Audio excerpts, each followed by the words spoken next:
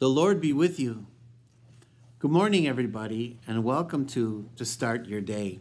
I'm Pastor Tim Mason, the Associate Pastor here at Incarnation Lutheran Church, and I'm so glad to be with you this morning. Our text for this morning comes from Lamentations chapter 2, verse 18 through 19.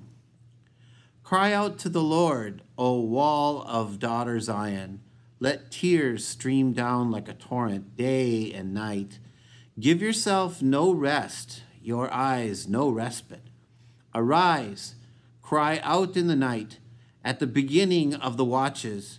Pour out your heart like water before the presence of the Lord. Lift your hands to him for the lives of your children, who faint for hunger at the head of every street. Let us pray. God of laughter, God of tears, you are with us in the ups and downs of life. Help us to find strength in crying out and to trust that you hear us and listen to us. Help us to let go and embrace you. In your precious name we pray.